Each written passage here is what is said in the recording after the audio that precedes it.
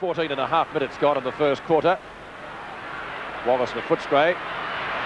Foster. McLean. Over on centre wing. Down to right half forward, looking for Sewell. He takes the mark just inside the boundary line, I think. Looks a bit too tall and too good for Gary Ayres at the moment. A play on call. He does over to Brian Royal. He kicked 5 last week, trying to get around Ayres. Does so. Every which way but loose. McLean. Forward pocket right.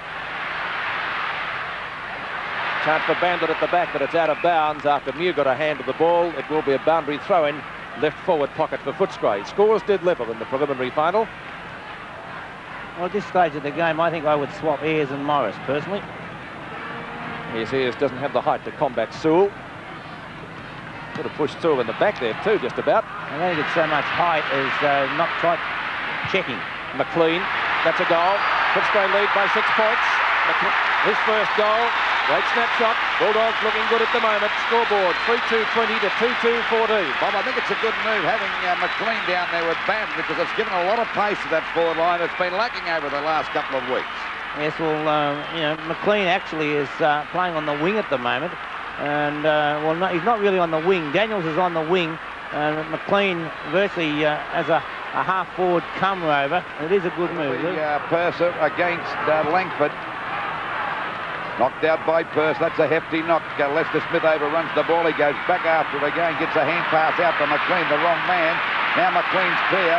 Footscray badly needing a goal. This is a long shot. Is he on target? But a great mark taken in defence there by Mew.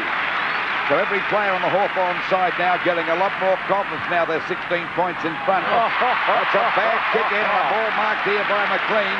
Well, he'd only be about 30 metres out now. He was looking to pass the ball to somebody. He should have a shot here because they badly need this goal, because they're trailing by 16 points, and McLean going for goal number 2. There it is on its way. And that is a goal, a ripper.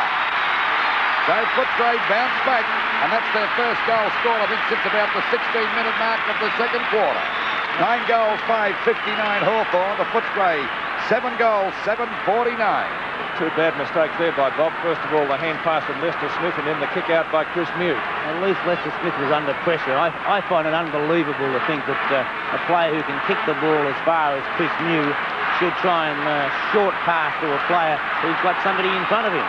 We watch again on replay now as Chris Mew and McLean in front of Gary Ayres and to try.